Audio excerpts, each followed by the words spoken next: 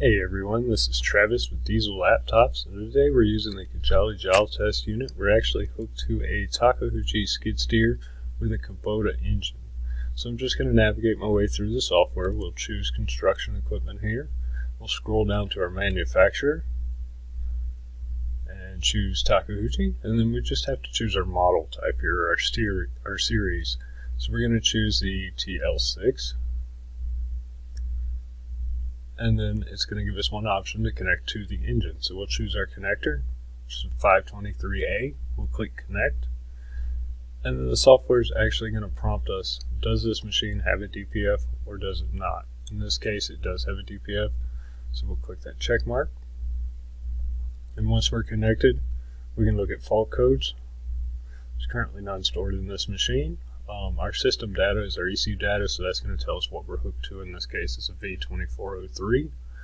We can click accept there, and that'll bring us back. And then under our parameters, we can display the current injector code there. And for monitoring, this is just going to be your live data on the engine. So we can choose the magnifying glass, and we can look at it all this way, page by page here, the actual numerical value. I'll let you look real quick. Or you can actually go back, and you can do this little graphical representation here. I'm not going to go through all 12 pages again with it, but gives you a taste of what that looks like there. Okay. If we're back up again, we can go to actuate components. This gives you a couple tests in here you can run. And then under system checks is where you're going to find your cylinder cutout test. Okay, so we'll just click the check mark here. And we have met the conditions. Check mark again, and you just choose which cylinder you want to cut out at this point. We'll just start with cylinder 1. You can cut this off, back on. You can see that RPM change there each time I go off and back on. Or you can actually look at it in a graph here, which is a little easier to see since I know you guys probably can't hear this engine cutting on and off. So you can actually see it there on the graph. And let's do one more cylinder for you here. We'll do cylinder 3. Let's go back to our graph.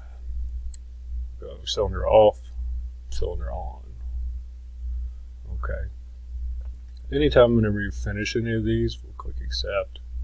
Click this X mark, and you can actually look at this at your results. So it kind of gives you this nice little form here to look at, and you can scroll across for each one of these graphs to actually see where you cut that cylinder out.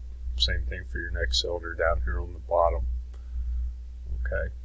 So finish that, we'll just check mark again.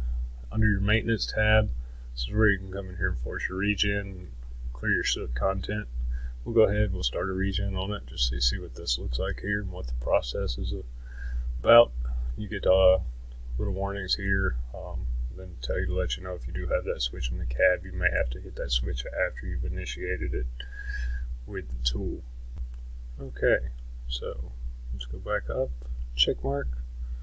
And we'll get the process started. We have met all the preconditions, which is just being at idle here. So our RPMs will start to rise here in a second, and the regen will begin. Overall, pretty good coverage with this tool on this engine. This is definitely a viable option for you off-highway guys. So thanks for watching.